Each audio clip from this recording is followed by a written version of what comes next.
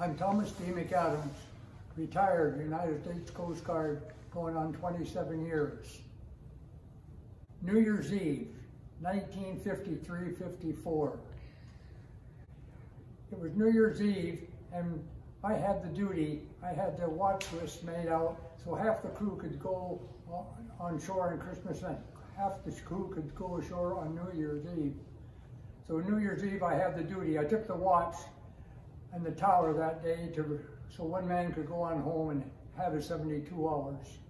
That evening around 3, 4 o'clock in the afternoon, we got a call that 3 or 4 fishing vessels were coming up from the south, and the bar was getting bad and starting to break, and the winds were up to about just under gale force winds, going up to 25 to 30 some miles an hour. And the bar was getting rougher all the time, and the swells were increasing to 12 to 15 feet. So we took the boats and we went down to the standby at the bar. Vanderhoof, he was a BM2 and I was a BM2. That's a bosun mate second class. And we got to the bar and we're standing by. And as we were standing by, it was starting to get dark. It was a dark, stormy day. And one of the fishing boats called in, the U-Yak, 56-foot heavy boat, called in and said he had just lost his engine and that he had a broken oil line and he needed assistance as soon as possible. And he was just about at the whistle buoy in 100 feet of water, and with the winds coming out of the southwest up to 30, 35 miles an hour, he was drifting fairly fast. I said, I'll take the call, and I had one man, crewman, my engineer, Ray Miller, was with me, and just the two of us crossed the bar. And it was a rough trip crossing the bar. And the radios in those days were tube radios.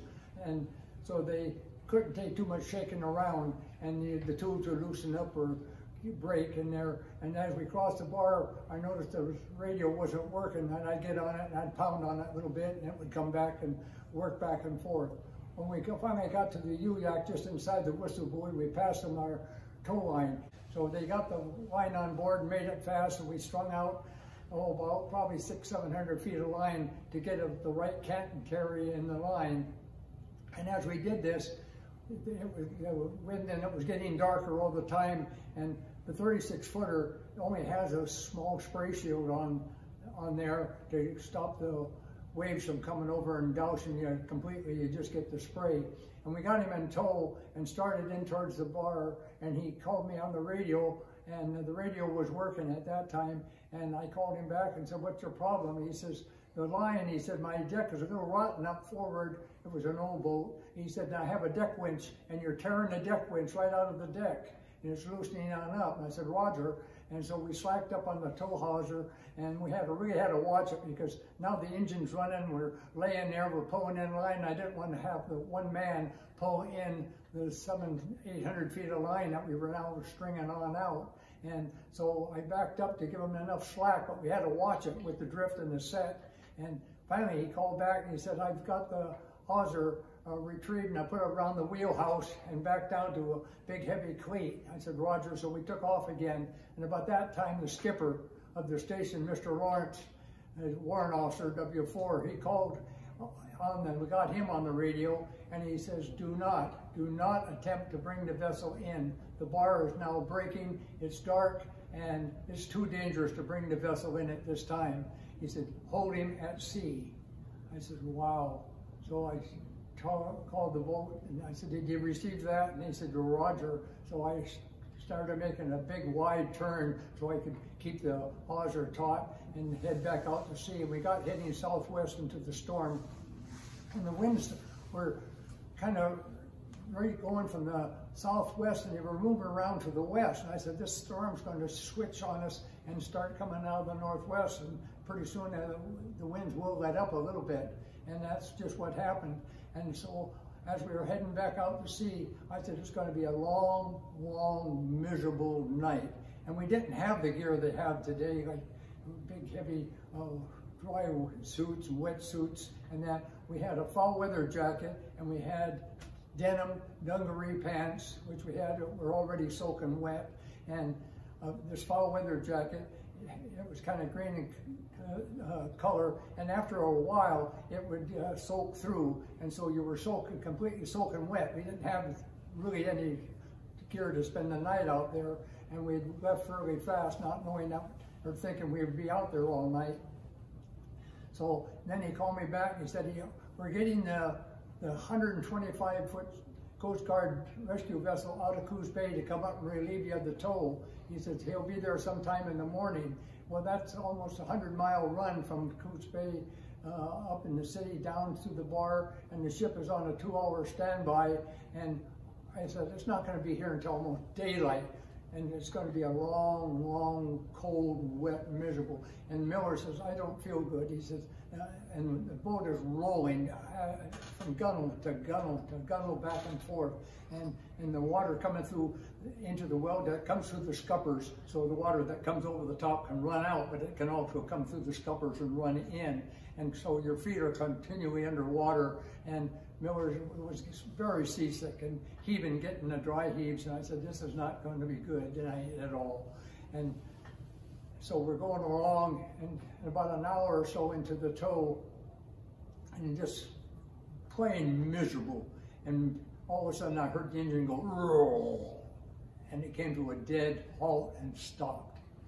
And I said, oh no, I knew what it was. The line was in the screw, and had killed the engine, wrapped up, got it so tight that the engine couldn't run, and it's just like somebody grabbing the engine and holding it until it stops.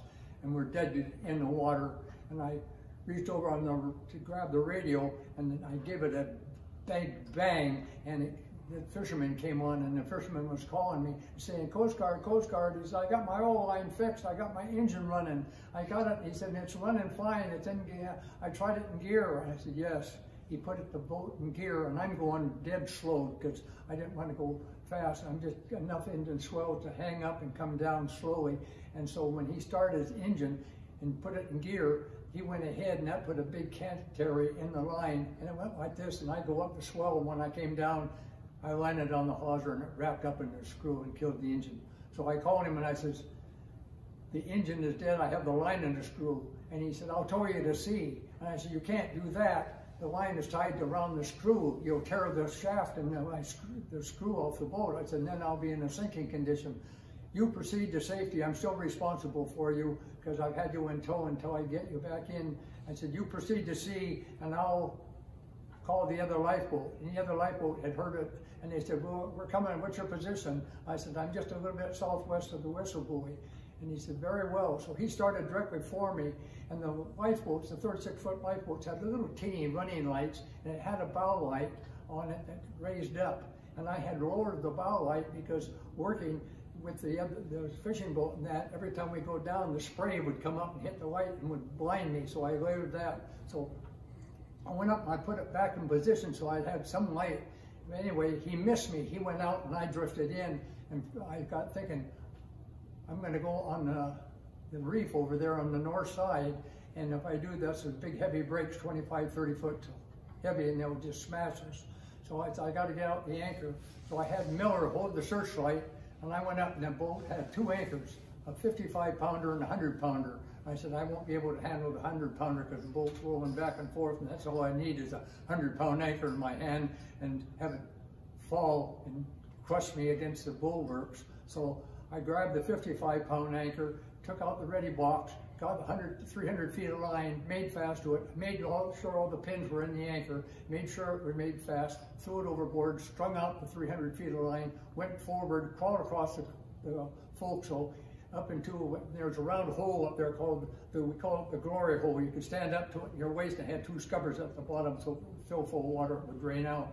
And I jumped in the glory hole and made the line fast around the Samson post, and now, you know, we're secure. The anchor is holding fine, so it drug across the bottom of the waist, and then it grabbed in and it held up real good. So then I called the other boat and told him right where we were, and he came over and Van Hoof in the 36514, another 36-footer, and he said, okay, and he threw me a heaving line. So once he threw me the heaving line, I pulled it down board as fast as I could, made it fast, took the hawser and made that fast, and he took me in tow and started across the bar. And he said, the report is that heavy swells, no brakes. And he started across the bar, and the tow line broke. We took a breaker, and it ran our boat ahead and hit his boat, and the 3-inch hawser just snapped in two. And we were drifting in towards the end of the north jetty, and he made a quick turn, and I grabbed the hawser and I pulled it on board as fast as I could, and he came back and his seaman threw me the line, and I don't have all my line in yet, so I just made a round turn and I made a quick bit, what we call a becket bend, threw it out, and the line came fast, and he took me back on out. And he said, well, we need another lifeboat and another line, so they called Depot Bay, and Depot Bay sent their lifeboat on out, and they wanted 3 men, so they always got the volunteer fire department to help them, so they blew the whistle, and 1 fireman came. It was New Year's Eve, and of course he got seasick the minute they got out there. And anyway, they made it down there in an hour and a half, 2 hours, and they took us in tow and started across the bar. And I said, I don't like this, and I'm going to put a drogue, a sea anchor behind the boat to give me a drag. And I put the sea anchor on out, and he started towing us on in, and another big, large swell came and came down on top of us and shot us ahead and hit the other boat, and it broke that other 3-inch vanilla hawser, just snapped it. And we drifted over on the reef, and Miller's holding a searchlight, and I went up and jumped in the glory hole to take a line from the first boat coming, and he went right on by it. They were making their line up very neatly instead of just pulling on board, and just went on by us. And Van Hoof came out, and about that time, before he got to us, I drifted right into the south reef, and a huge break came down and rolled us over twice, broke every beam in top of the engine room, tore out the coamings fore and aft, and I was in the glory hole, and I just ducked down and held my breath as long as I could. And I thought, if we sink and we're upside down, I'm going to stick my head out and I'll stick it right into the sand. And I reached down like this, and it was open clear, and I stood up, and the boat was upright, and Miller was gone. And I crawled across the forecastle, and of course he had the searchlight, and the searchlight was gone, and it was pitch black. And I crawled across the forecastle, down the catwalk, and to the stern of the boat, and I yelled, Miller, Miller, Miller. And I heard his voice out in the darkness, and he went out of the boat, taking his life jacket off, but I tied it onto him in big square knots, and he landed right on top of the drogue that I'd set out, and he's pulling himself back on the drogue line. And I get him on board, and we lock ourselves in the forecastle, and we drifted along for a while, rolled over one more time, and as we rolled over, the fire extinguisher came off the bulkhead, hit me over the head, and I said, Miller, what did you hit me for? He said, I didn't hit you, but you sure are bleeding, because you bleed so profusely from the head. And I had blood all over me, and of course, I was soaking wet anyway. And I said, well, we're still in good shape. I said, as long as we don't hit the rocks on the jetty, we're fine. And pretty soon we felt boom, boom, boom, and we're in the sand. I said, oh, we're home free. And he said, let's get out of here. I said, no, let's stay put. I said, really get grounded good. And 2 or 3 more big breaks, and the boat hit this bottom 4 or 5 times. And I said, now. And I opened the hatch, and I locked it back down, because the boat would still be in great shape. And I said, can you swim? And he's not very good. I said, okay, you jump first. I can jump afterwards and grab you. And he said, okay. And I said, it might be crab potholes. It might be really deep. And he said, okay. And so he dove off the boat in a kind of a swan dive. And then we had our life jackets on. And of course, the water was only that deep. And he hit the water, kind of knocked the wind out of him. He's laying there, and I jumped after him, and he goes, I said, come on, let's get out of here. And we ran up the beach. And we sat there saying that, and the sirens went off. It was New Year's Eve, and the sirens off. I said, welcome ashore on Guard Beach. And the truck was coming down the beach with the skipper and Mr. Lawrence. He picked us up, took us back to the station, and the doctor was called and came down and looked. He said, oh, he won't need stitches. He's got a good scrape in the head. And the wife was home waiting for me, been calling all evening, wanting to know, and they just kept telling her, no, he's out to sea, he'll probably be there all night. So I called her and told her I'm coming home, and she says, okay, fine. And I came home, and the next day we went down with the D7 Cat, got the boat off the beach, and they took it to the mill, and they lowered it into the water, and it's still running today.